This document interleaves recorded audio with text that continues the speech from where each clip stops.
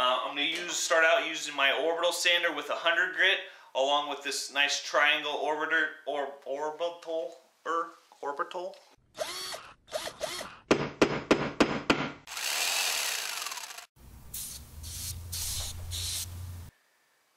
Hey guys, how's it going?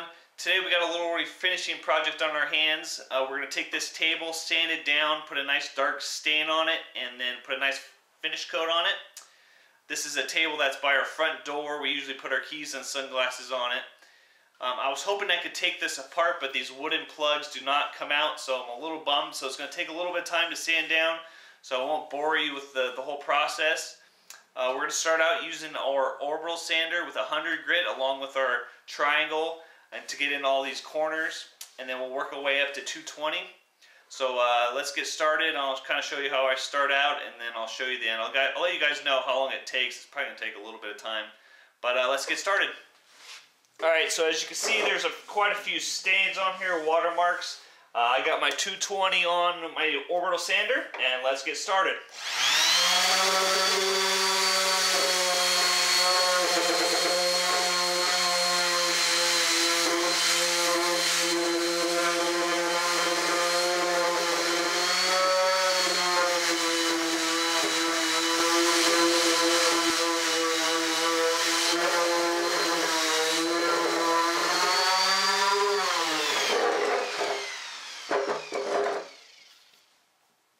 Alright, so you can see this is going to turn out pretty nice. It looks like everything cleaned out pretty good. It's going to take a little bit of time to do the rest, so I'll get going on that, and we'll come back in a little bit and I'll show you the progress. Alright, so I wanted to go over a couple tips for sanding.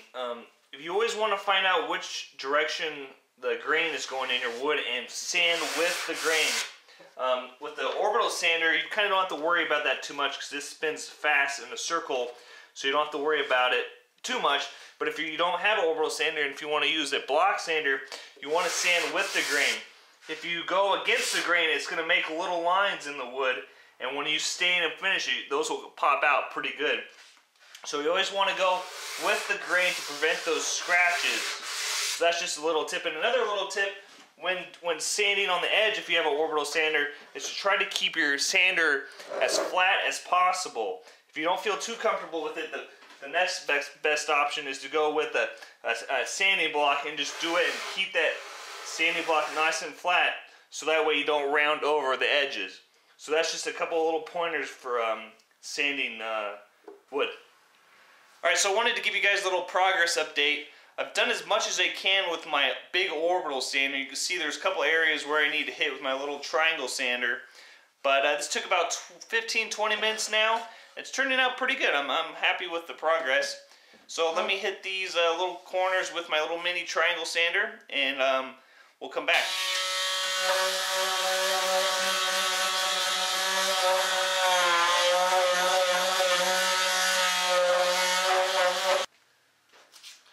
Alright, so I've done the best I can with the orbital sander and the little mouse sander, and sometimes it's best just to grab a piece of sandpaper and use it, use your hands.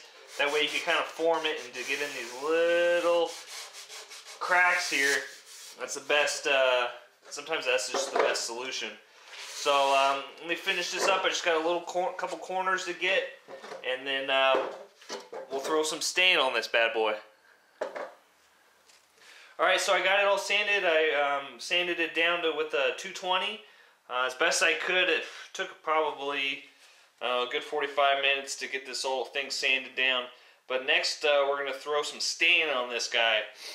So I got a nice dark stain, a nice black, not black, but nice dark ebony. It's almost black. So I'm going to throw some stain on here, and I'll bring you guys back when it's all done.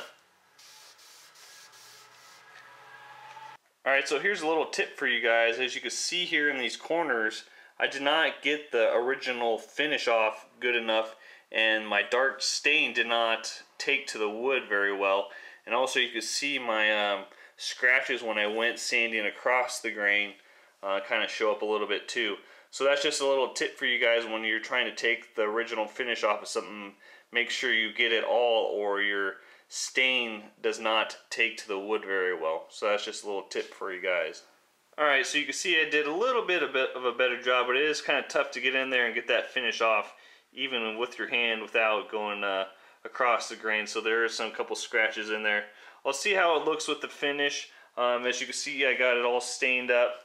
That corner looks really bad right there, so I'm going to try to fix that real quick. But I'm going to fix a couple of the spots. There it is, all stained up. I'm going to let it dry outside a little bit more, and then I'll be back and we'll put a finish on it. Alright, now that we got it all stained up, it's time to put a finish on it. I'm just going to use this wipe-on poly that I had. It's a polyurethane. It helps protect it, and it's something I had laying around already. So I might as well use it. And I got a nice lint-free cloth.